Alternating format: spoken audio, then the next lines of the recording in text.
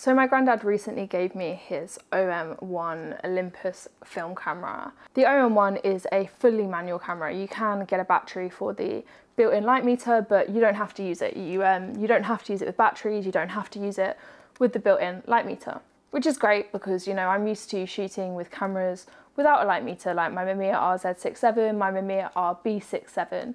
Those cameras don't have built-in light meters. So previously what I've done is either metered with my digital camera or I've metered with my iPhone, for example, and various different apps. But sometimes having, you know, that extra camera, the phone or the DSLR is kind of counterintuitive, you know, it's one extra step you don't always want to have to do. You don't always want to have your DSLR with you. You don't always want to have to take out another camera to meter a scene.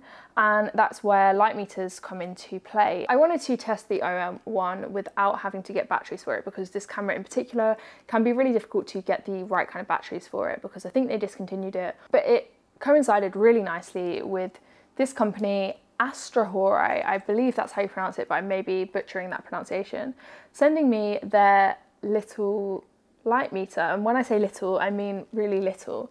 And that is one of the reasons that I love it. So this is the light meter, and as you can see, it is really tiny. And what it does is it just fits onto the cold shoe of your camera. So for example, I can just slip this on to the cold shoe of the AH-M1,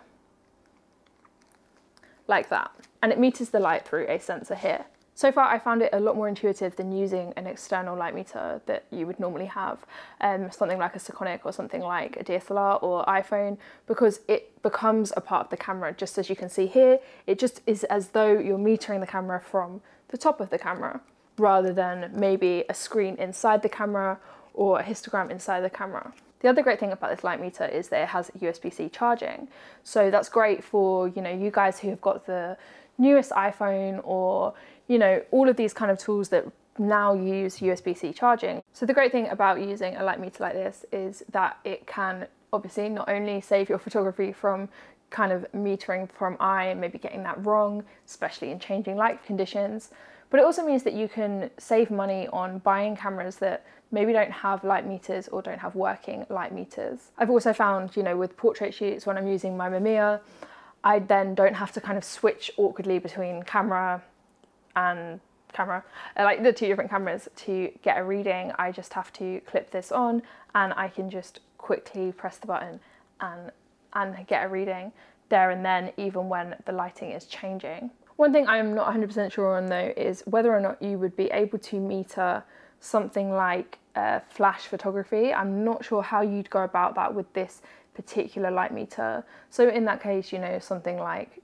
using your DSLR is probably most useful in like a studio setting. But for outdoor photography, street photography, portraits that are outdoors, this little device that literally I just throw it into my bag, like into one of the pockets. It sits with like all my SD cards and my batteries. It's tiny.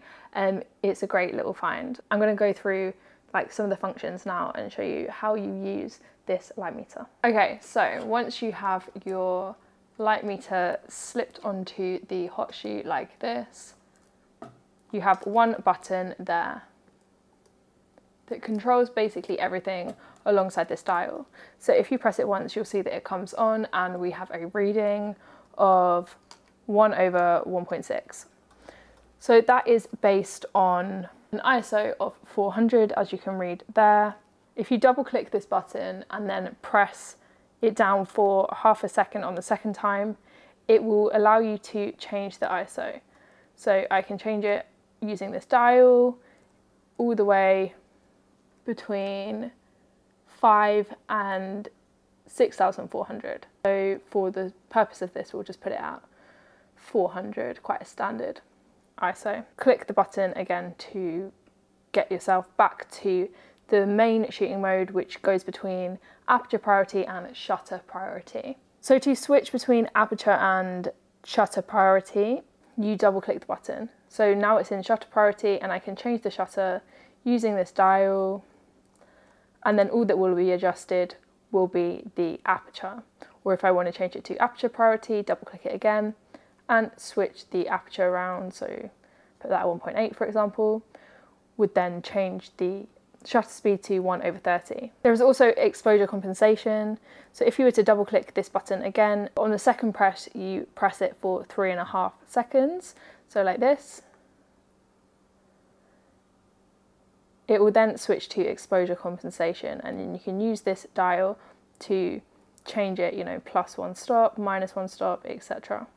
So I'm just going to set it to normal and then press again to return back to shutter priority. This little button here, which is like a return key, that means that the light meter is taking kind of constant readings. But it really is that simple. It's just this one button here and this dial to control everything. If there is a T, it means shutter priority, and you also have this little triangle on the shutter to show you exactly what that means. And then again, if I was to double click it, it would go to A and show the arrow next to the aperture.